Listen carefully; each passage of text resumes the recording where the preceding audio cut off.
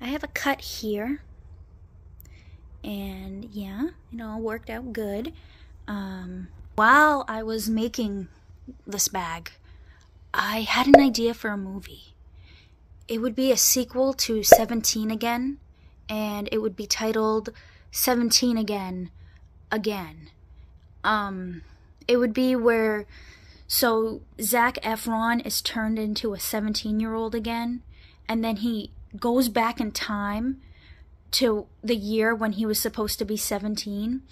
But the thing is his existence as a 17-year-old, the old Zac Efron, doesn't cancel out the young Zac Efron. So now there's two 17-year-old Zac Efrons, but one of them's really like a whatever how old Zac Efron is now, Zac Efron.